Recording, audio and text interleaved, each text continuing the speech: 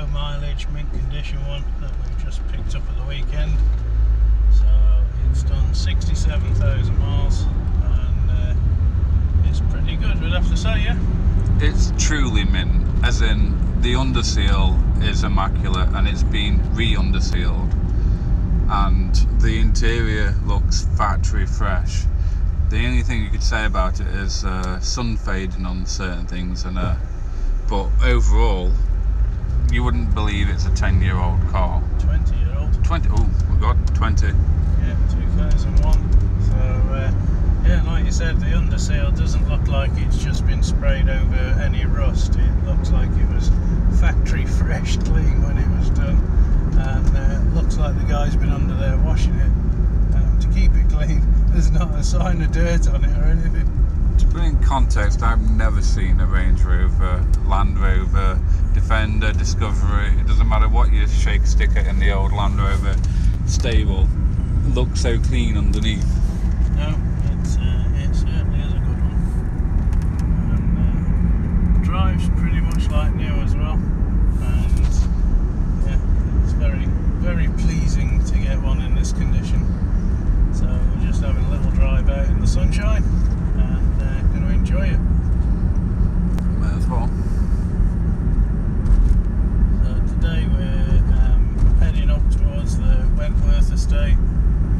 We'll just go and take some pictures of it and maybe get some video footage of it out in the countryside around Wentworth. It's certainly a nice day for it. The largest palatial palace outside of the royal family in Europe, no less. So that's the total sum of JB's knowledge on it, but it's more than my knowledge was, though. You know, fair's fair.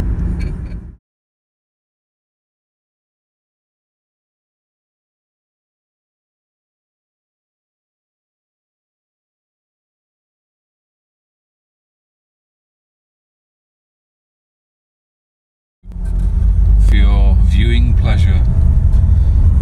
So taking the countryside up here around Wentworth, and it's quite a nice day, isn't it? It's a bit cloudy, but generally sunny and blue sky, so not too bad.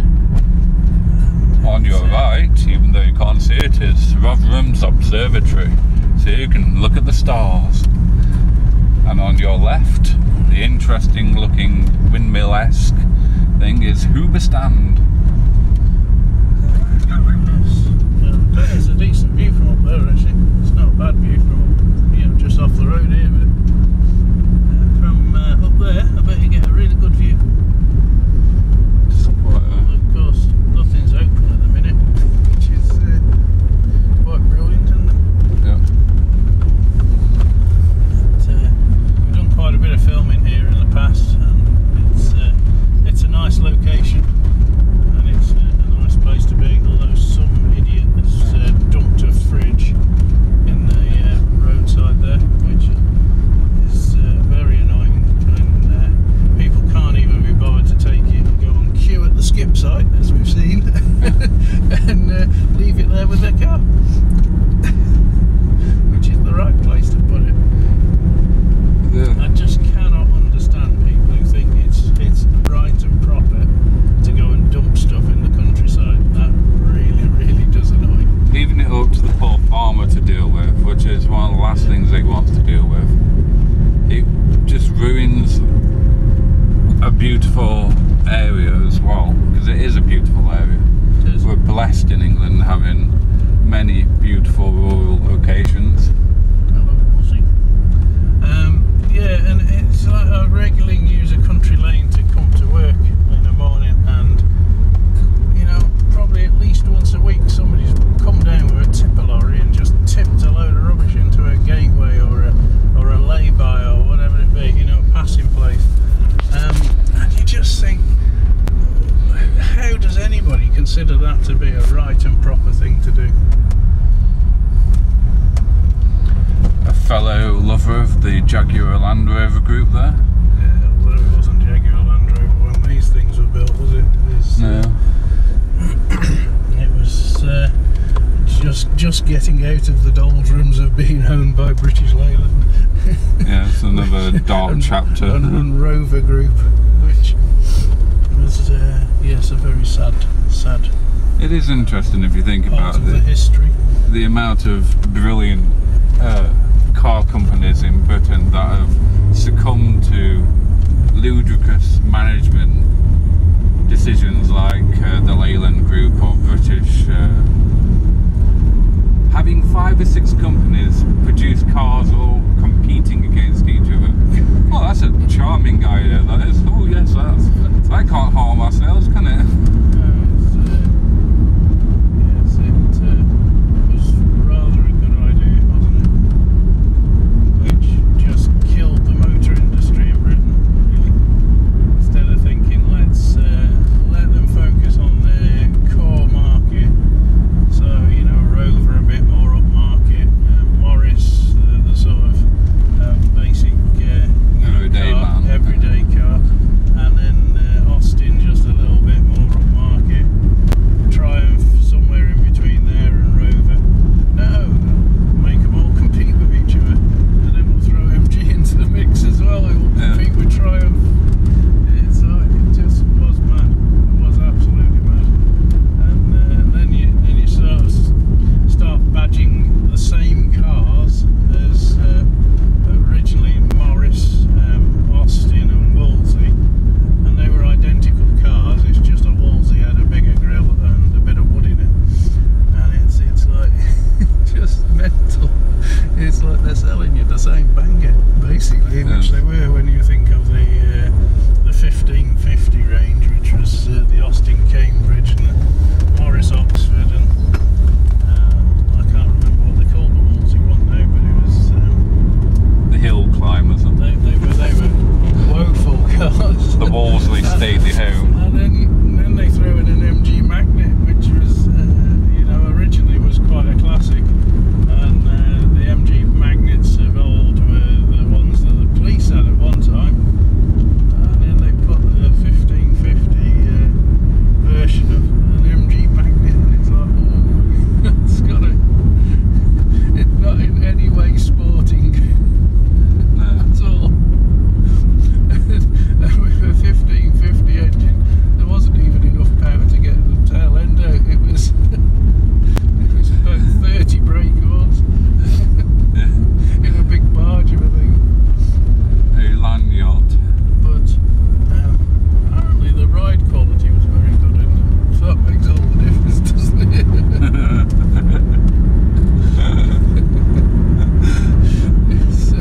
You were going nowhere fast.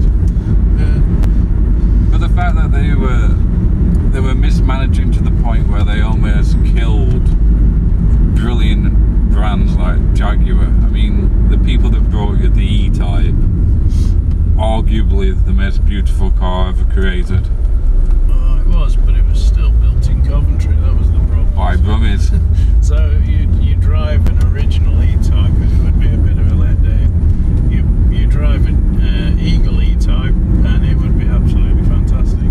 Although you probably have to raid a few bank accounts, sell a few of other people's kidneys, not just your own, on the black market in order to afford one. Yeah, well, that's that problem, but I would certainly like to try an Eagle, definitely. But yeah, the original Jag E-Type, I think it would have a few inherent rattles and knocks and bangs, shall we say, that but a car of that era, I suppose if you view it against today's standards, that's an entirely different premise, but if you view it as of that era, there was probably nothing better. Oh, there wasn't, and there was certainly nothing that did 150 mile an hour for £2,000. It was like £2,000, it was a bargain.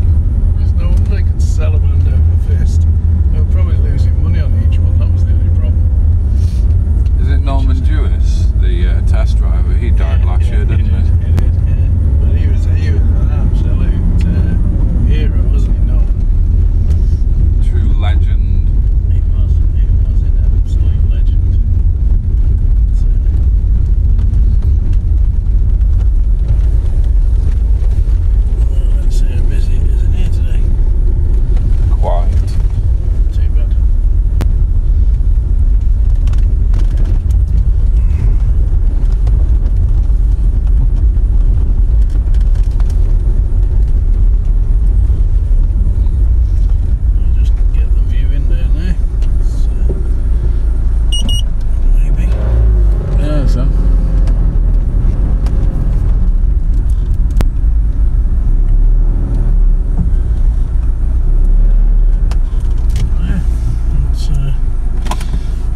through Wentworth and nicely parked up for a bit of change of perspective on the camera, I think. Just carry on round the Wentworth estate area a bit more. Yes. See some more of the views with a different camera angle. Yes, camera position 3, ladies and gentlemen.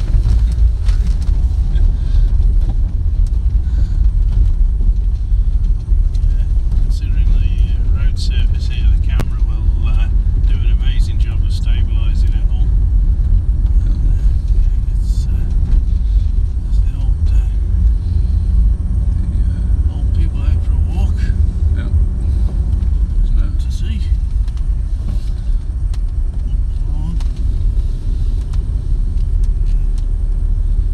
A former Royal Mail employee on a stroll. It's a pity we didn't get Sherpa Tenzing on the video because that was brilliant. and we were out in the car, so she heard the comment about she was going to make a go of the Sherpa business. Yeah, she's got basically a full-on chair strapped to her back with a child with grapes in one hand and enjoying life, basically. It was sat proud of her head by about 2 feet, this child. That's good though. Yes. So we've just come out a slightly different way to what we went in, but we'll go back through the village and then back to where we originally started. Thank you. So, very kind of it.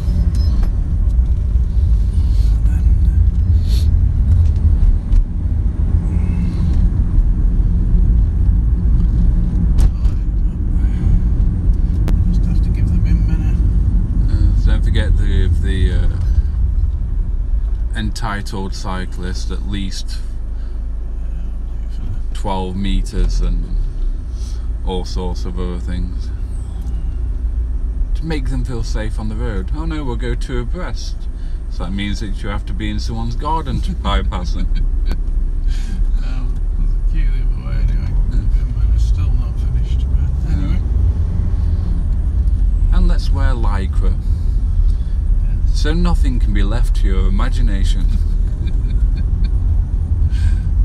There's a cyclist, high-vis jacket on, and a pair of jeans. Yes. What's wrong with jeans? What's good for all you need, isn't it? The bike weighs 2 grams nowadays. It's not like it weighs. It was in the old days where they were made out of wrought iron and solid rubber and all the rest of it. It looked like Mr. Universe was riding around. It wasn't because he was trying to win a strongman competition. It was just because the bike weighed 10 tons. It makes me laugh. You know, the professional cyclists, fair enough. You know, the lycra may help him to be streamlined and you know, a bit more efficient through the air, Yeah. Which will make a massive difference on a cyclist who's doing it professionally. Yeah, Chris Hoy. You can understand it, Chris Hoy. For a lot of these people that you see in lycra, the bike can actually disappear up the track. It's like, He comes with a complimentary bag stand. it's like they are huge, some of them, and it's like the aerodynamics have got nothing to do with Yes. it now, love, because it's you are the biggest drag factor out there. Yeah, your coefficiency is off the scale. Gravity is your friend. It does make you laugh, especially when you know, it's sometimes difficult to see the bike.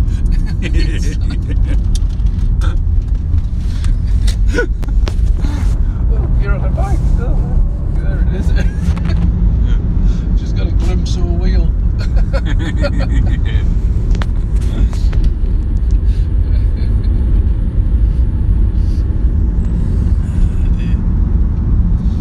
Never mind. They're out enjoying themselves, that's the main thing. Yes. And in 10 years after cycling, they may Have a heart attack. or enraged enough general car drivers being pushed off into the side of the road somewhere. I had to have a bit of a laugh with that last night. She was saying the old lady she looks after, she said to her yesterday, haven't you done any shopping? And she said it's because she's out of trifle.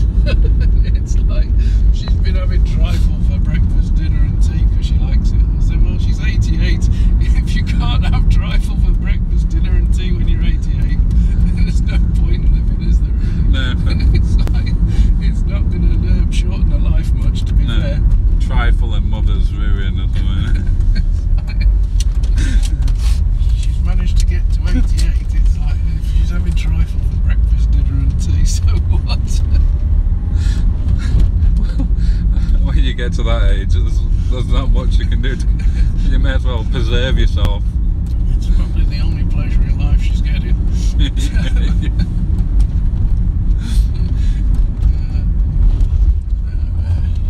figure there's no harm in that. I said if I get to 88, I'm going to eat what I like. I'm not going to worry about what I'm eating. Yeah, exactly. It's like I've made it this far. I can relax now. And every day is a bonus, isn't it? Yeah, and it's almost like, you know, getting your own back on the poor old pallbearers that have to carry your coffin, isn't it? It's like it was a lardy one. It's making us sweat.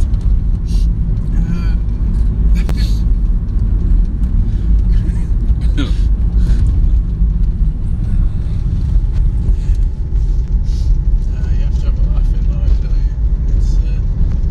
It's not much fun if you don't have a laugh. That's all. And you've just got to, I think, the way this virus thing has been, it makes you appreciate that actually life can be very fragile, and you've got to take what you can get, to be fair. Oh well, somebody else doing some filming there. Oh. I think he was filming badgers or something. Badger watch. Innuendo bingo. He was definitely filming out towards the wildlife side of things, not. There you go, Chris Hoy. Yeah, senior. Still got it. Chris Hoy's dad.